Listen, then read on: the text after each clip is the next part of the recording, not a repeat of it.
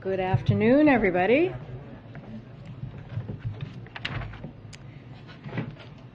So first, I wanted to read you the letter from the President's physician updating you on the President's health.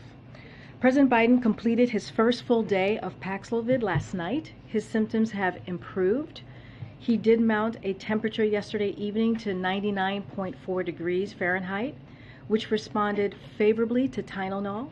His temperature has remained normal since then. His symptoms remain characterized as runny nose and fatigue, with an occasional non-productive, now loose cough.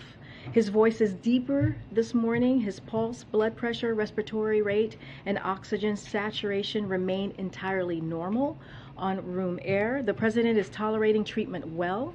We will continue Paxlovid as planned. His symptoms will be treated supportively with oral hydration, Tylenol, and albuterol inhaler that he uses as needed. His Eliquis and Crestor are being held during Paxlovid treatment and for several days after his last dose. During this time, it is reasonable to add low-dose aspirin as an alternative type of blood thinner. As I stated previously, the President is fully vaccinated and twice boosted, so I anticipate that he will respond favorably as most maximally protected patients do. There has been nothing in the course of his illness thus far which gives me cause to alter the initial expectation.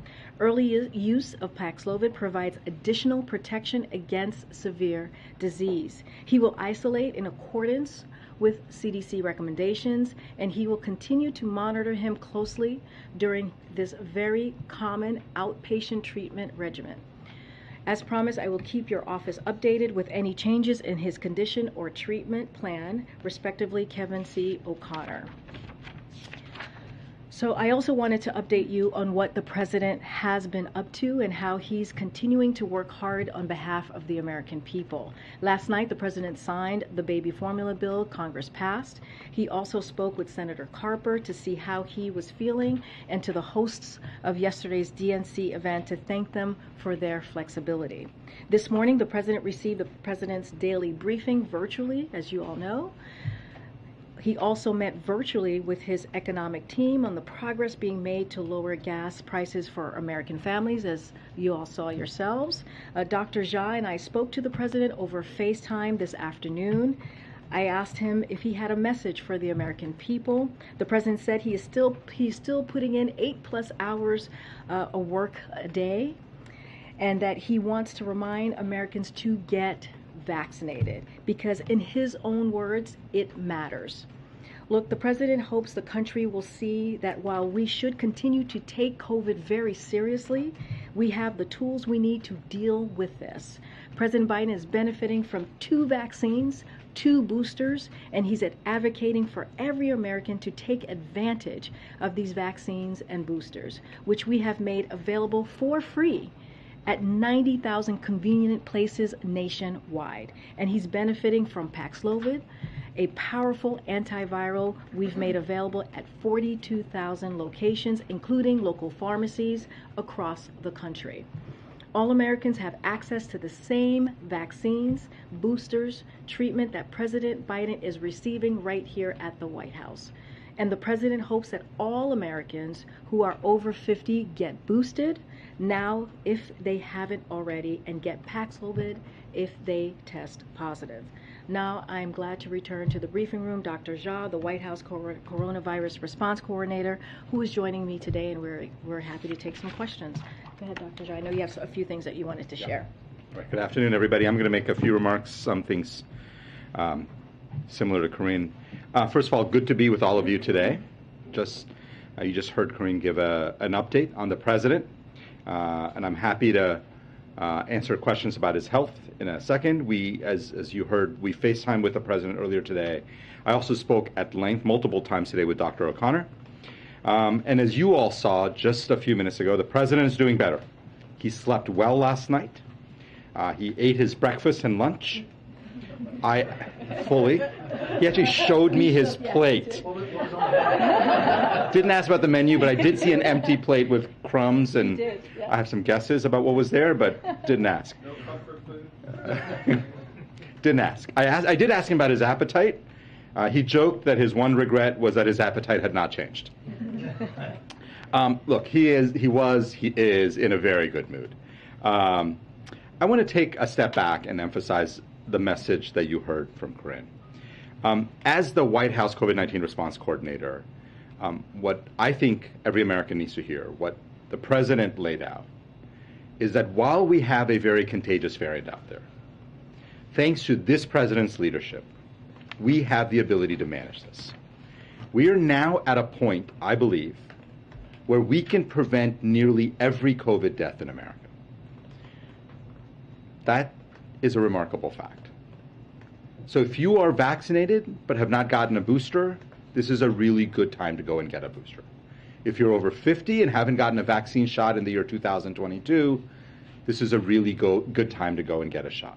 They are free, they are widely available, and as you heard, if you are over the age of 50 or have any kind of chronic condition that meets CDC criteria, please consider getting treated if you have a breakthrough infection. And if you don't have a regular doctor, you can go to covid.gov and find a test to treat site near you. I also want to share some data about the progress we are making both on vaccines and treatments just over the last couple of weeks. Over the last 7 days, we've gotten 2.2 million more shots into people's arms. That's the highest we've seen in a month. More than 900,000 Americans have gotten their second booster shot in the last week. That's the highest number in 6 weeks. So as Americans go about their daily lives this summer, they're heeding the public health message. And not just on vaccinations, by the way, on treatments as well. You know, when I started in this role about 3.5 months ago, we were seeing less than 4,000 prescriptions a day of Paxlovid. Now Paxlovid prescriptions are at their highest level. Last week, about 40,000 courses of Paxlovid were prescribed every single day across America.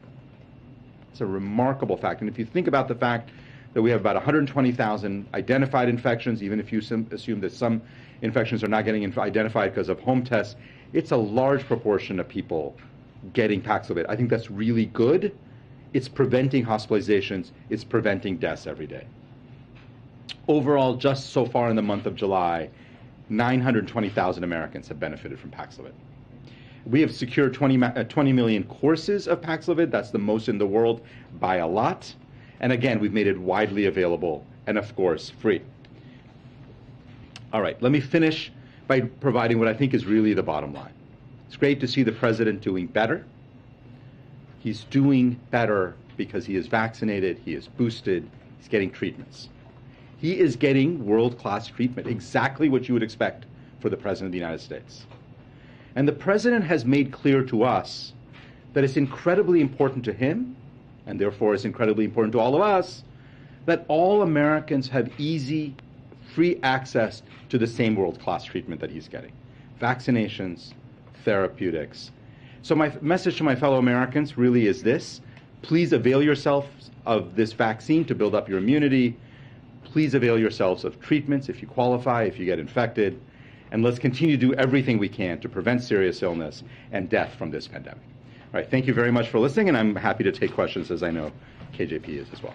A few quick ones. I know the White House released his elevated temperature level of 99.4 degrees. Can the White House provide specific numbers on his oxygen levels, blood pressure levels, beyond just saying that they are normal? Would you be willing to release that information? You know, what I will say is he gets his vital signs checked several times a day. So, of course, there are multiple numbers in there. All of his vitals, including his temperature, I would argue, but all of his vitals have always been in the normal range. His heart rate, his blood pressure, his oxygen level, and his temperature. The 99.4 was the highest temperature he's had in the last, 24 hours, but I would say since his diagnosis. But he's had normal vital signs throughout the entire course of the disease. And by this point, has the White House identified all close contacts of the president, and do they go beyond, I believe, the First Lady, the Vice President, and Ron Klain? So the White House Medical Unit has identified and informed 17 people determined to be close contacts of the president, including members of his senior staff. None of the staff members have tested positive to date, and all of them are wearing masks around other people per CDC guidelines. No members of the press have been identified as close contact as well, and this also includes the member of Congress that he traveled with recently.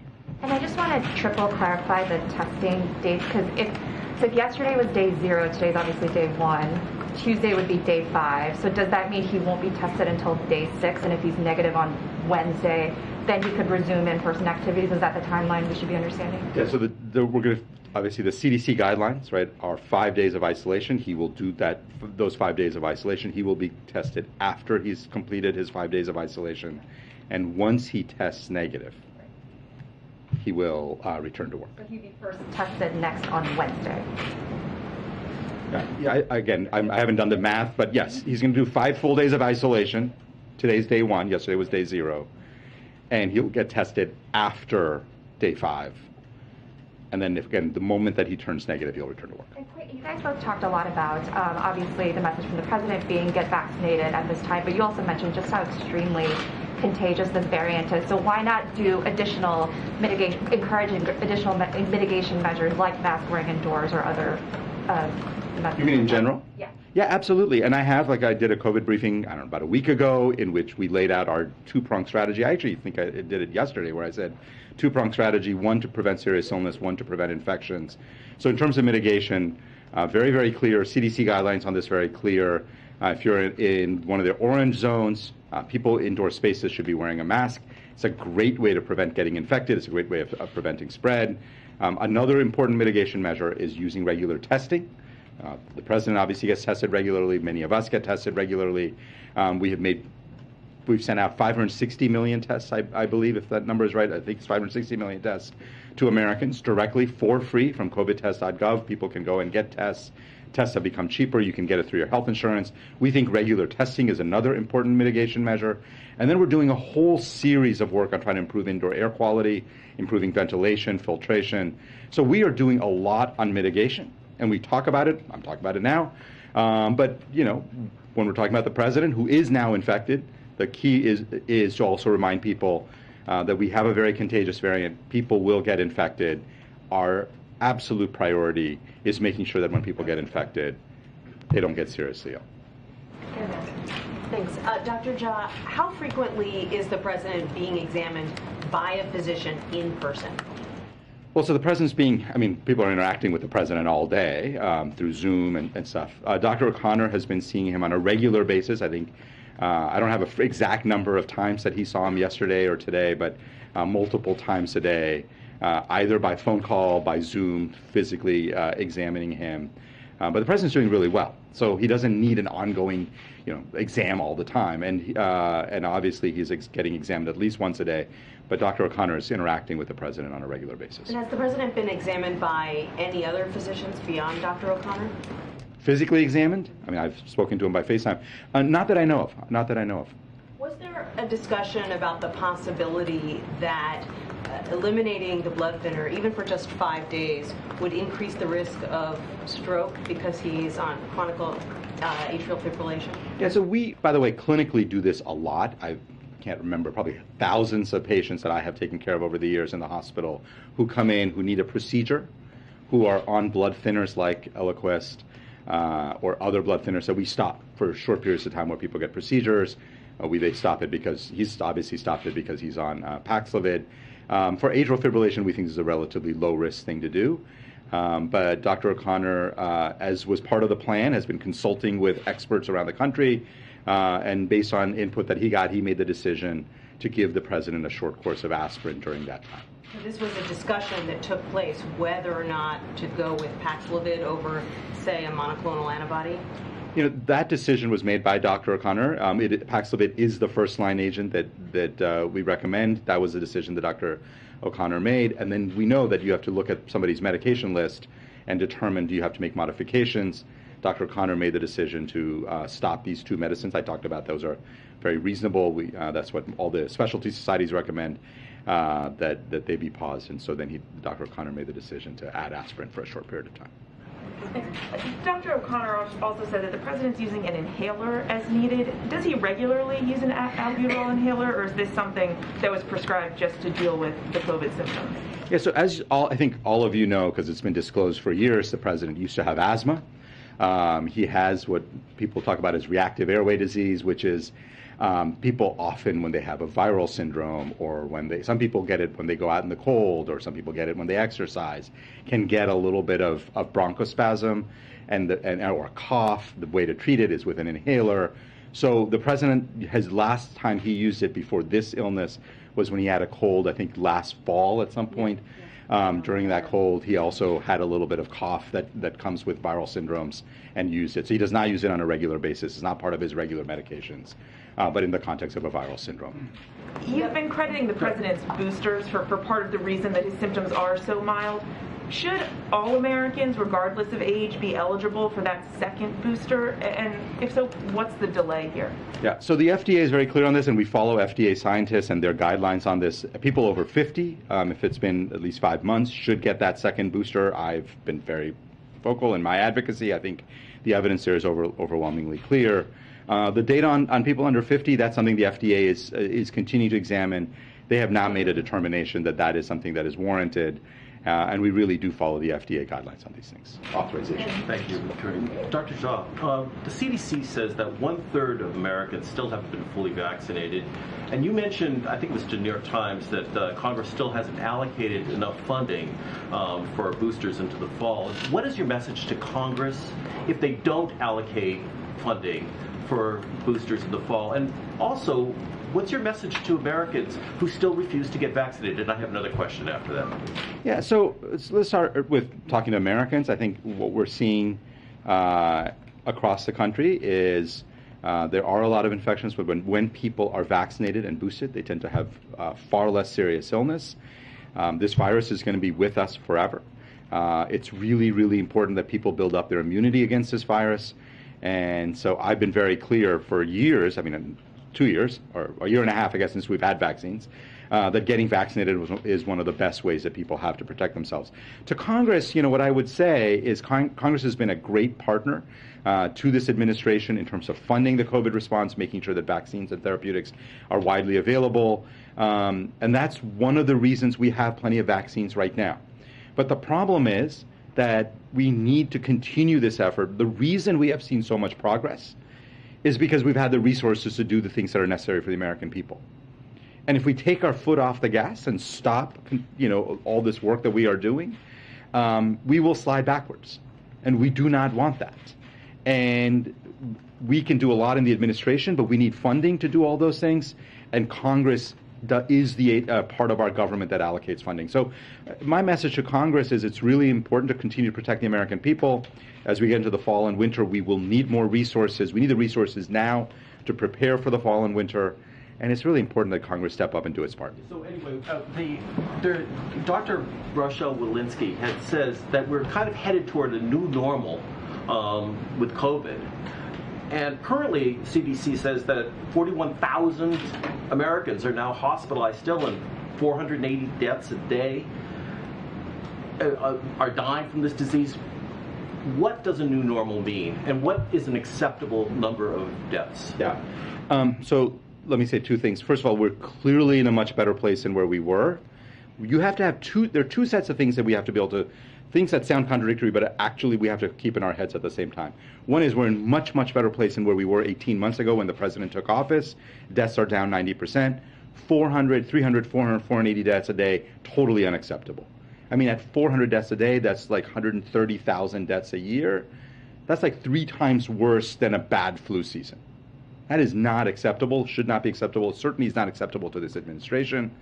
And that is why we are here every day and working and trying to inform Americans that the best way to reduce that number, the best way to make sure that fewer people die, fewer people get hospitalized, is to make sure people have built up their immunity through vaccines and that people get treated when they have breakthrough infections.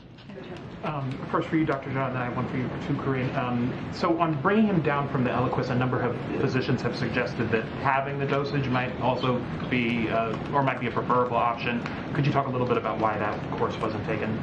Yeah, there are several different ways of doing this. What I know is that I spoke to Dr. O'Connor. He has consulted, and again, we had a plan that, and Dr. O'Connor had a plan to consult experts at Walter Reed, at GW, elsewhere.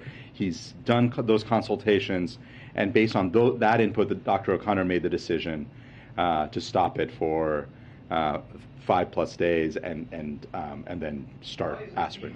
And just to clarify, and he has started the aspirin course, or that was just something that was recommended?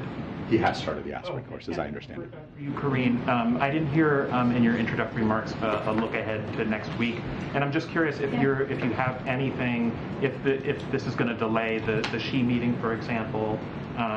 Where are we on that? So as far as President Xi, I don't have anything to share on that. I know the president spoke to that a couple days ago, and his words was he's expected to speak to him in the next 10 days. Nothing on his schedule to share at this time.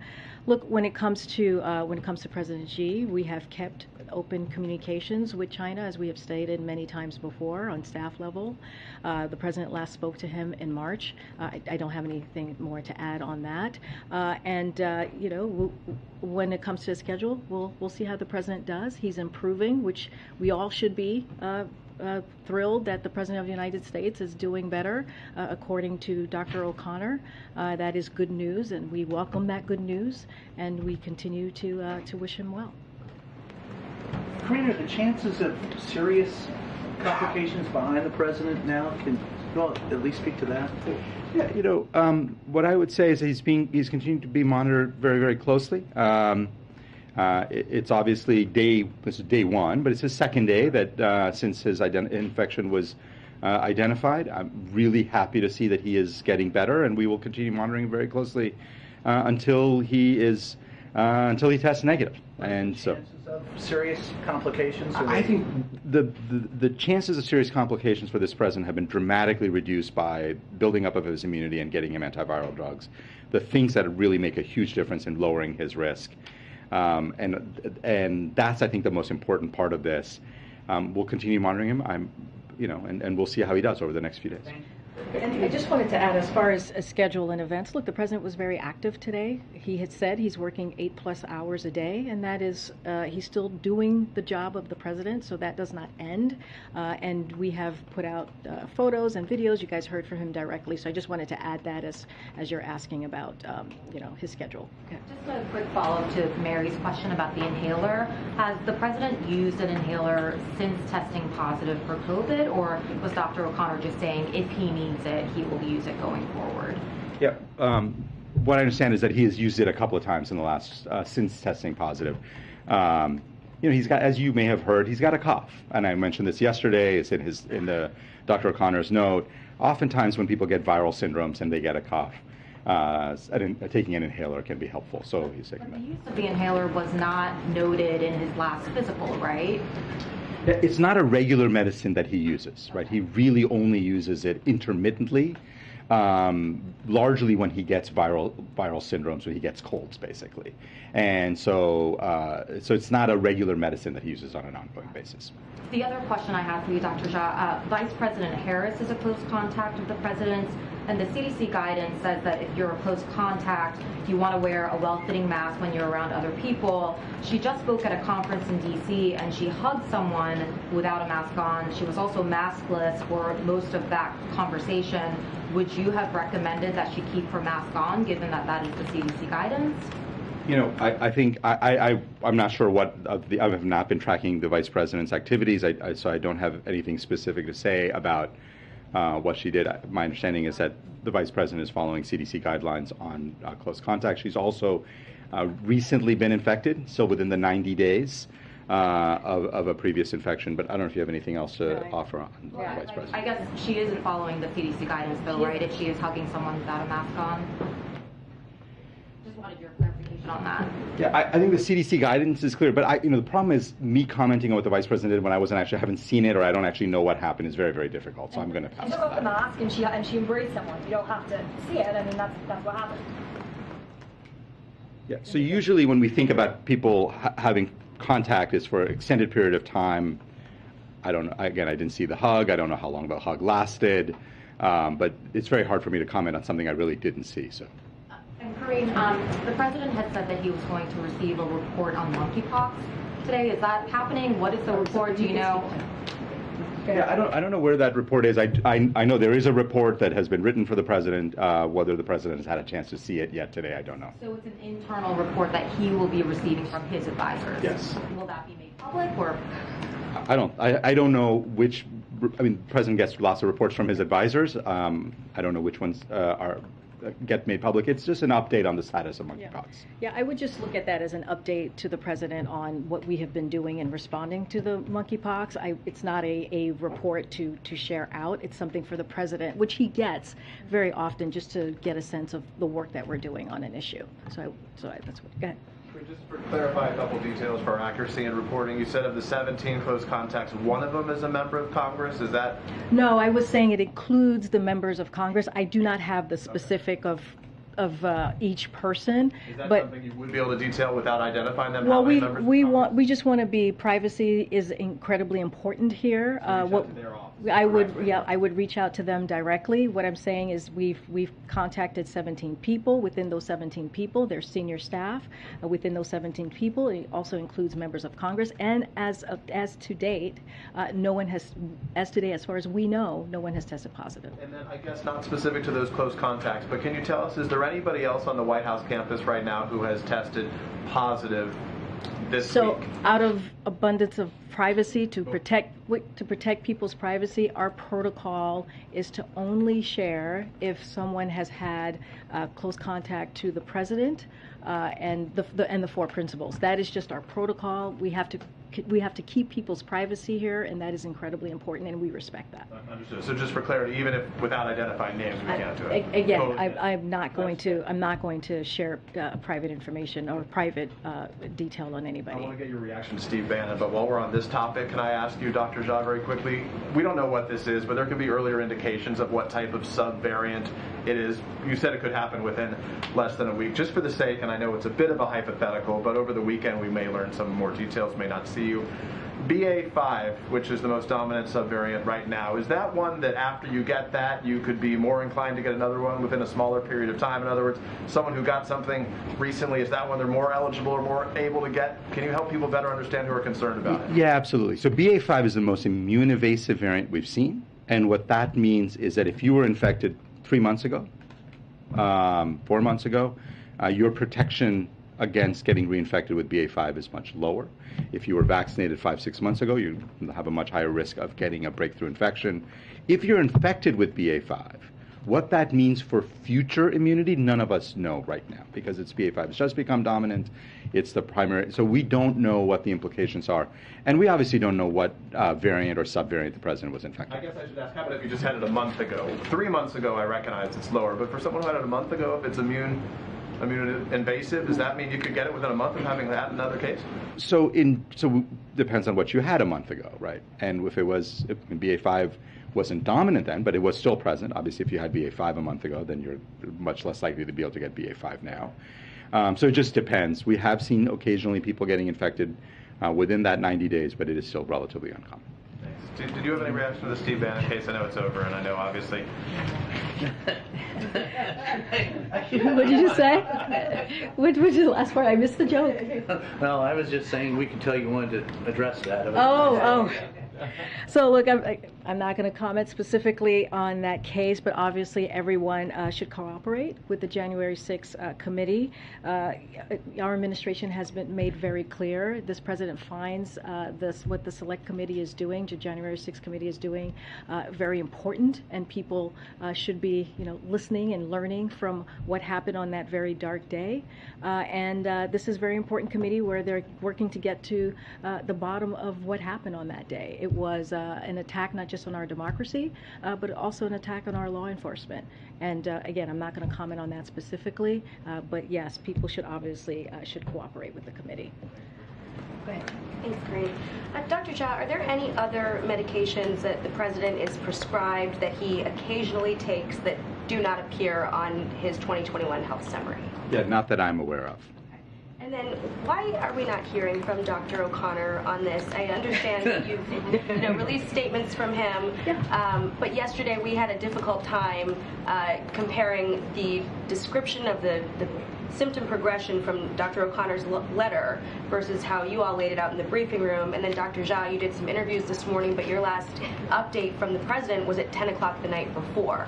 Well, a couple of hours ago, right at 11 o'clock, you got a detailed letter from Dr. O'Connor. We've given you two detailed letters from Dr. O'Connor, and you've heard directly from him. Look,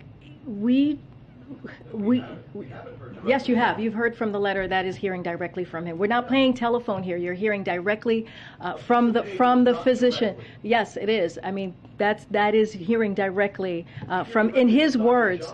In his words, you are hearing directly from Dr. O'Connor, as I read out. But I'm answering your colleague's question here, so give me the second to do that. Thank you.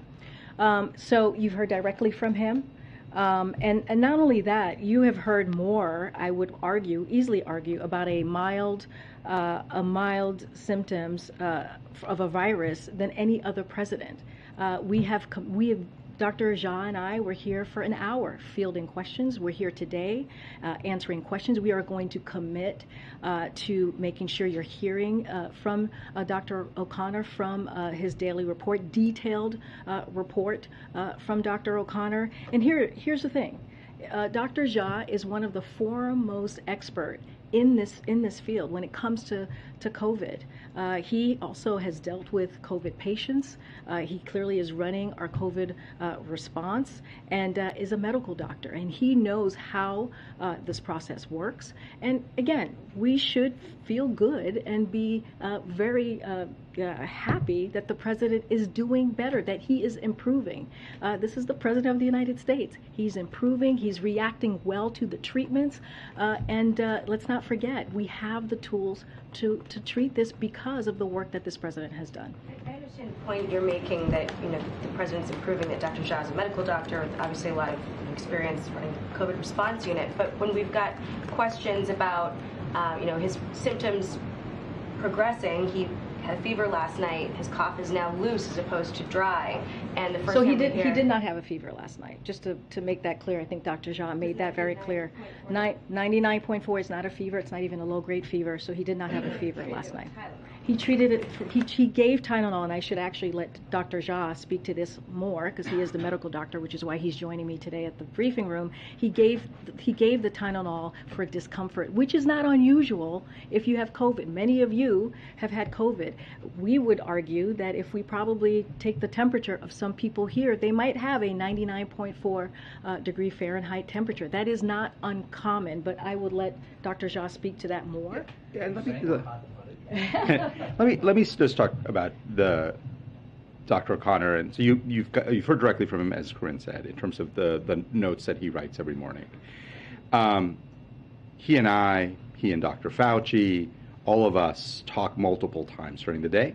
Dr. Fauci is the president's chief medical advisor and obviously one of the foremost experts on infectious diseases. We speak very regularly. I've been speaking every day with the president. Today by FaceTime, and you're getting updates sort of about twice a day, right? You got one yesterday at this time. Early this morning, you got an update about how he was through last night. I was on TV at 6:40 in the morning. Did not think it was appropriate for me to call the president at 6:20, wake him up and say, how are you feeling? I think he'd be probably would tell me that he would be feeling better if I hadn't called and woken him. So, but obviously he was seen early this morning. He was examined, and then immediately we put out information about the president's status overnight. I'm now here to give you more information about that.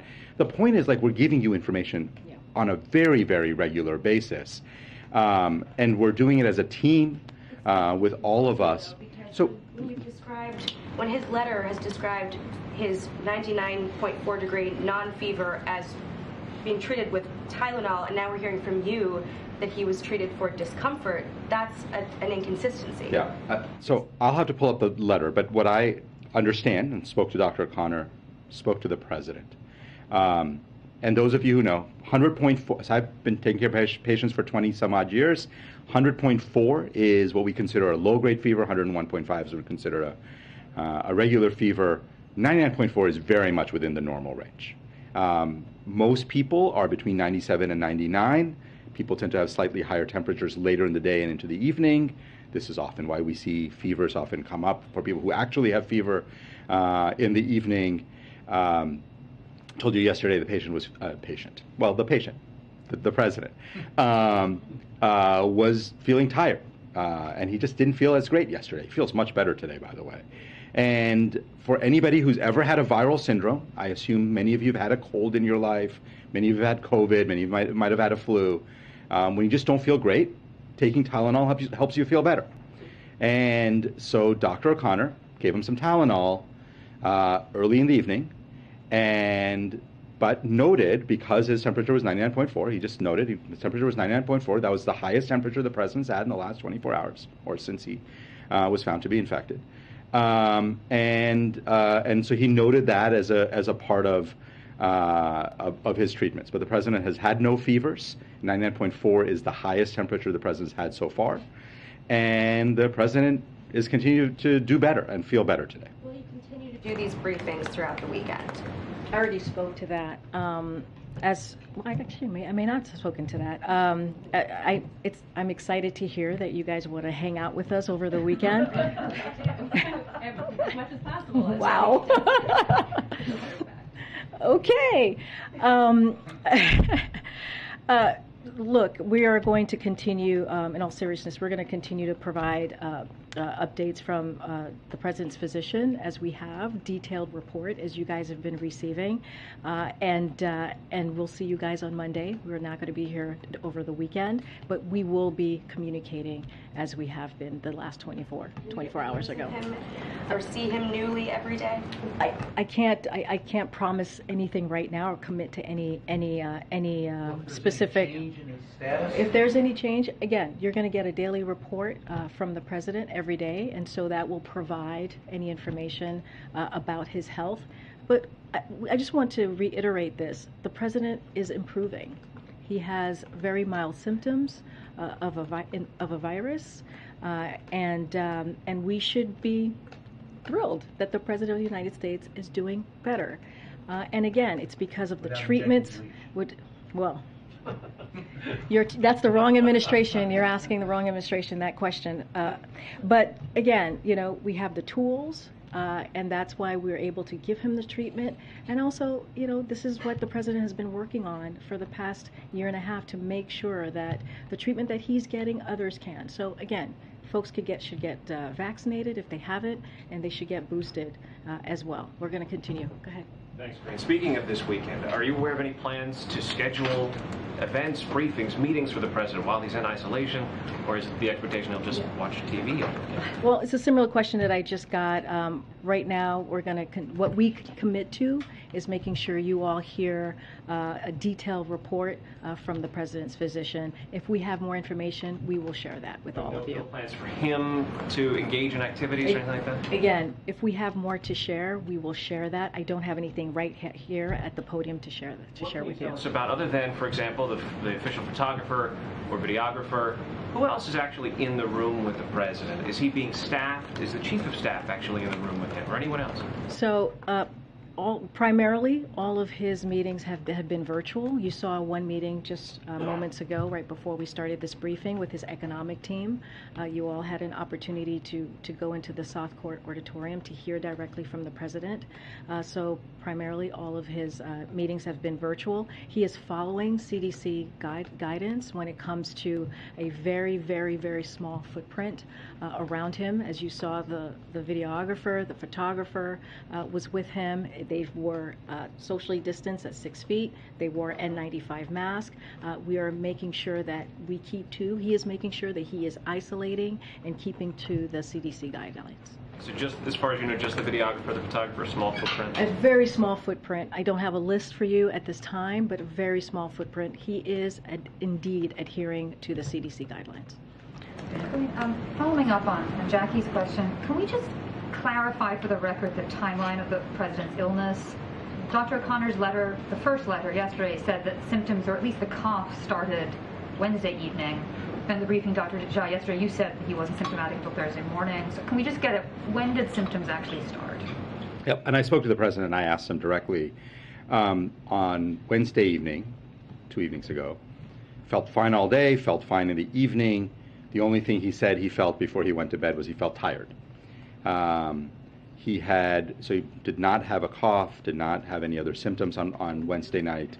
Now, whether that tiredness is part of COVID or whether he had just had a long day, he had been standing outside in 95-degree temperatures, speaking. Again, I sometimes look at the president's schedule and I get tired looking at his schedule. We don't know, but he felt a little tired. He went to bed, and then he said he had a sort of a restless night, just didn't sleep well, woke up multiple times. Again, is that a COVID symptom? It's hard to say, right? I mean, people have restless nights. They're tired before they go to bed. The next morning, he got tested as part of his routine testing. What Dr. O'Connor described to me was he asked questions like, how you doing? How you feeling? As the antigen test came back positive, he began to probe more. Obviously, as the PCR test was being done, are you really feeling okay? And the president said, well, I sort of do feel like I have this bit of a runny nose and a little bit of a cough, and those things the president said he'd really been aware of just that in the morning, around that time. That's what Dr. O'Connor described to me. That's what the president described to me as timeline. And that's how I understand the symptom progression. Karine, two of the events that the president's had to pull down for now are political ones. There was the fundraiser in Philadelphia, DNC event in Florida. Is he concerned at all about, one of the things he wanted to do moving forward was really start drawing this contrast message with Republicans ahead of the midterms? I know he's working a lot remotely, but is he worried at all about the political piece of his job suffering right now? No, he's not worried. He's going to continue to do the work that you've seen him do. He's also making phone calls. He's having these virtual meetings that we have provided. But this is a, as we know, COVID is not unusual, right? This is something that we were preparing for. There is treatment, right? There are tools to make sure that we all are able to deal with COVID in this current time, and we'll continue to move forward on that. But he's not concerned. These are two questions for Dr. Jha. What precisely is the president's most recent blood oxygen level? You called it normal, but that's a little vague. I wonder if you could put some more specificity on that. So he gets all of his vitals checked several times a day, and what I will say is he's not short of breath. He's breathing fine. He's obviously on room air. His oxygen levels have consistently been in the normal range throughout the entire 36 or whatever number of hours since he's tested positive.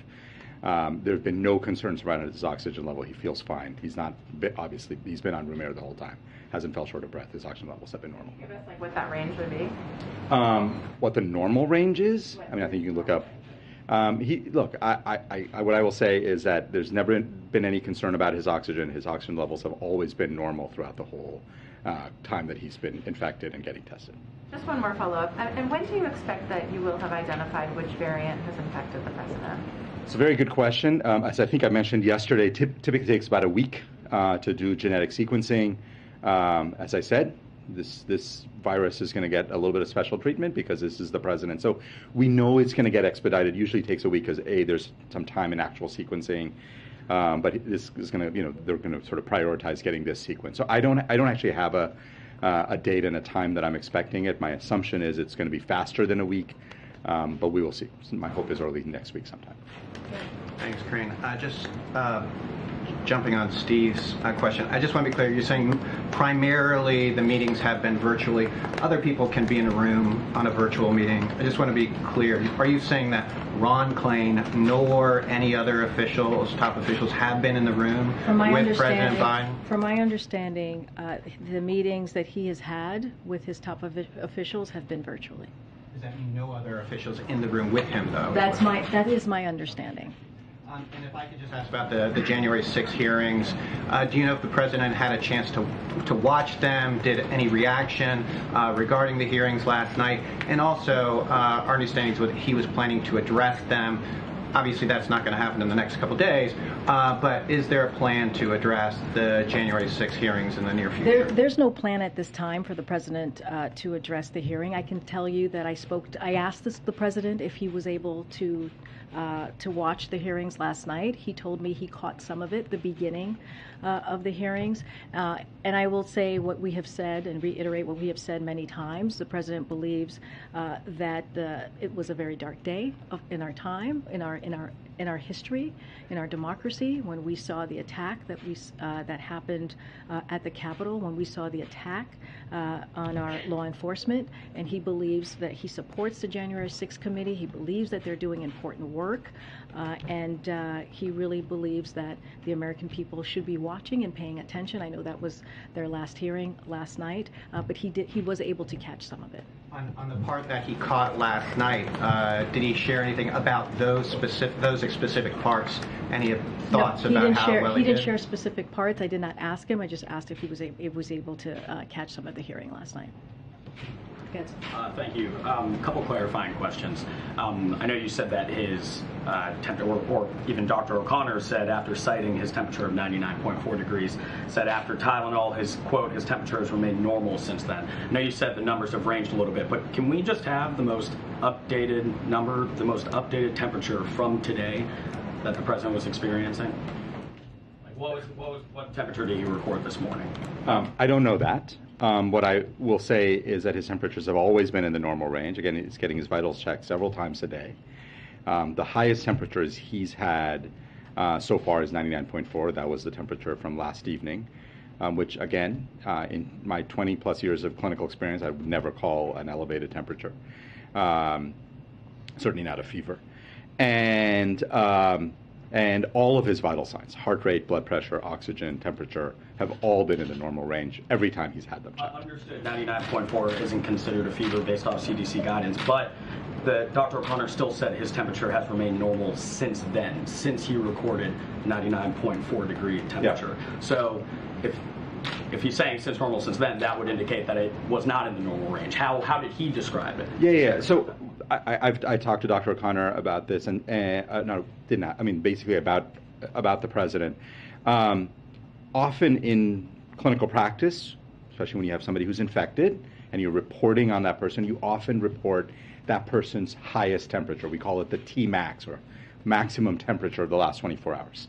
And that is what Dr. O'Connor was doing in that moment. He was reporting the highest temperature that the president has had, which turns out to be in the normal range. So his highest temperature in the last 24 hours, or since he got infected, or since he's been known to be infected, has been 99.4, and has remained in the normal range. So you can read that in two different ways if we try to parse it. It was in the normal range and has remained in the normal range since then. Look, we can try to parse out the words. The bottom line is, president's doing better. His vitals are normal. You all saw him. His appetite is good. He's doing pretty well, right? Thank goodness. And by the way, right, because we're all thrilled. I suspect you're all thrilled. I know the American people are relieved. This is all good. And the president is doing better. He's obviously going to continue to be monitored. He's going to remain in isolation. He'll get tested once he's done with his isolation period. But the big picture point here is the president's doing better today than he was yesterday. And yesterday he had mild symptoms. Today he's feeling even a little bit better. He's doing well. Just to clarify. I understand there's been questions about Dr. O'Connor, but does the White House plan on making him available for questions, making him available to the public at any point? We feel that Dr. O'Connor's statements and his detailed report, again, on a situation, as the doctor just said, is mild, very mild, and he's able to continue to do his work, is enough. We have Dr. Jha here, who's a medical doctor, who is renowned in this field for COVID, who is for the COVID response and what we've been seeing for the last 21 months.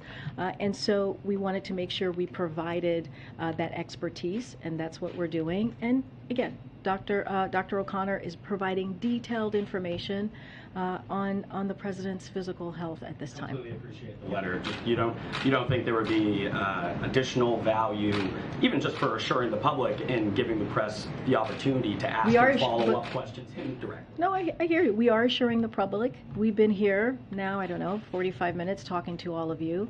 We were here an hour talking to all of you, answering questions, fielding questions. And to be quite honest, there's nothing, we don't believe, and Dr. O'Connor believes, there's nothing more that he could add to what's already in his report. And so again, we're going to keep that commitment in providing information every day, a detailed information from Dr. O'Connor. But we've answered this question many times, so let's give your other colleagues. Okay. The Secret Service's record keeping is obviously in the news, particularly around January 6th. This is also a cybersecurity agency as well. I know that I'm not asking a question about specific allegations, but does the president think that a federal agency should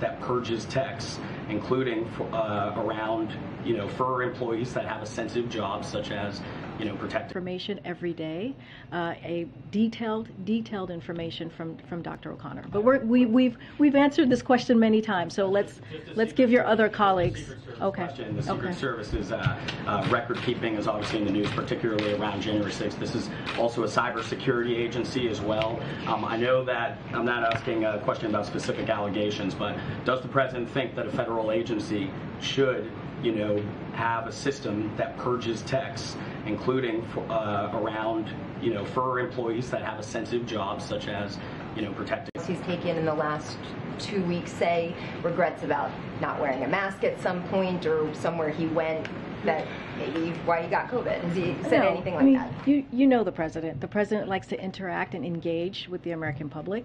What you've seen the last couple of weeks, the last several months, I would argue the last several years, is Joe Biden being Joe Biden. And the reason why he has done the work that he has done since he walked into this administration on making sure that there is a comprehensive COVID response, making sure there's vaccines, making sure there's boosters, making sure there's Paxlovid so that people are getting the treatment that the president is getting right now currently, is so that we can get back close to normal, right? We're getting there, and this is part of his job, is to interact with the public, is interact with everyday people. So he does not regret that. And let me just add that exactly as Karine said, we've heard nothing to that effect. But it's actually really, there's a broader important point, which is I find, partly because I've been so involved and so identified with COVID, right, over the last 2 years. A lot of people call me when they get a positive diagnosis and they say, I'm sorry, I failed. It's not a failure. There's not a moral failure. This is not a problem. Like, look, it's a very contagious virus. It's widespread. People will get infected. We should be doing things that, as a country, we have a whole set of policies that we recommend to try to keep infection numbers down. But the key is to try to continue to protect people from serious illness. That's what we've done with the president. That's what we have available for every American. And that's, I think, the most important point. And one more, you've mentioned a couple times today that the president has said he's working 8 hours a day. Obviously, you said he's sleeping, and you didn't want to call him this morning. Can you just give us a little sense of what else he's doing when he's not working those 8 hours, when he's not sleeping? The First Lady's not here right now. How else is he spending his time? What's he up to? I mean, eight plus hours is that is pretty busy for someone who is mild symptoms with a virus. Look, the president is always working. He can work from anywhere. No, I'm getting there. I'm getting there, Karen. I'm getting there. And so, look, I asked him if he watched the January 6th public hearing. He said he caught some of it. So that is something that you can see that he was doing last night. But he wakes up in the morning and he gets to work. It is, as you know, a big job being the President of the United States, being the Commander-in-Chief. So he is doing everything that he would have done if he was in the Oval Office, except right now he is in the White House residence. So there's not, besides the fact that he is doing this in the residence, there's not much difference, right? He is working those long hours, trying to deliver for the American public. Follow up to that question, should the president work more now or should he work less? Should he not rest now that he, during this time? Because I see the White House is trying to show how, the president is working hard, he's doing great, videos, but is he not supposed to rest more right now?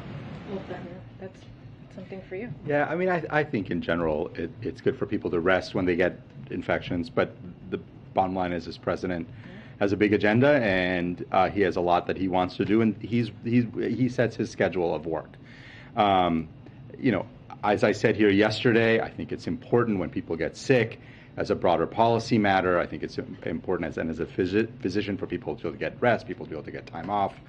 But the president right now feels well enough to continue working, and he is continuing to work at a brisk pace.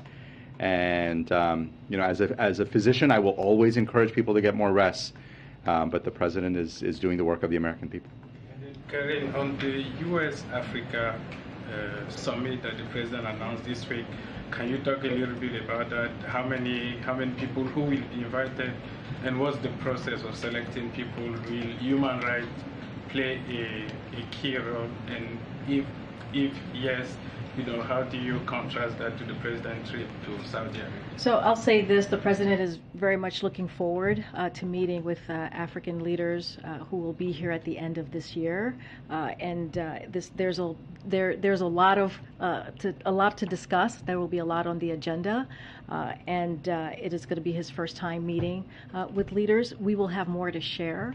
I don't have more details to share at this time on who was invited and the process and what's going to be on the agenda. As you imagine, there's still a few more months before we get there, and so we'll be happy to share more and have background calls and provide all the details to that once we get closer. Okay.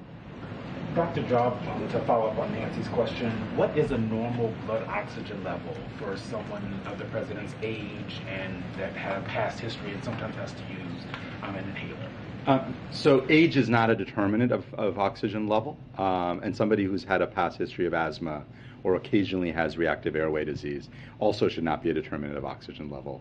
I have to tell you, I can't remember off the top of my head what the CDC defines as the exact normal range. It's in the 90s, but I'd have to just sort of look up. But his has been consistently in the normal range. Oh, sorry.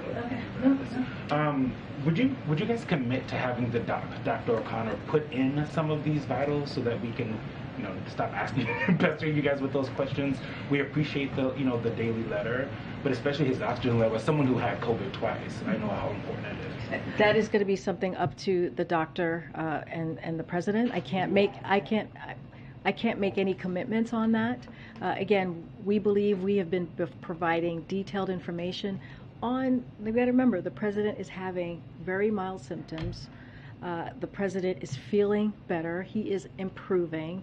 We are giving more information on a president that's having very mild symptoms than any other president.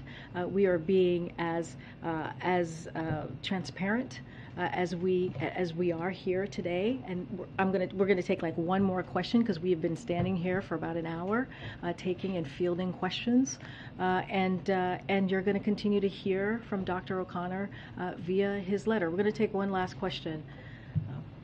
Yeah. One on the economy, if you don't mind. Oh my goodness. Next week's a very big week for the economy. So I read the CEA blog. Is the White House trying to change the common definition of a recession because next Thursday the GDP numbers coming out are going to show that we've been in a recession? So let me say this, the strength of our labor market along with the other economic factors is what we generally see in a recession, or even what is not what we generally see in a recession or even a pre-recession, because we're seeing the strength of the economy and the labor market. So that's really important to note there because those are key elements as we talk about that, as folks keep asking us about that. So Americans across the country are back to work at a historic level. 21 states, the most in history, have unemployment rates at or below 3%.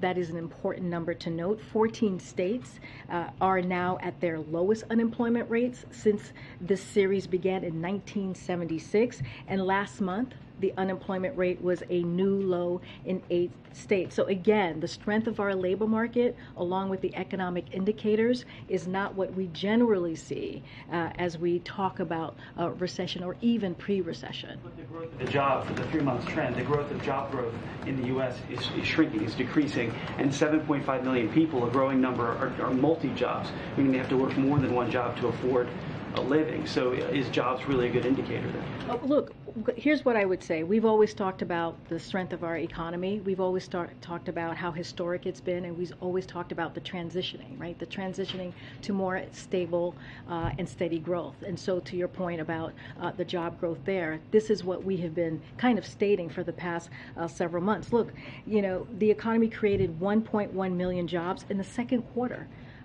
And around 375 jobs per month. Those are historic numbers.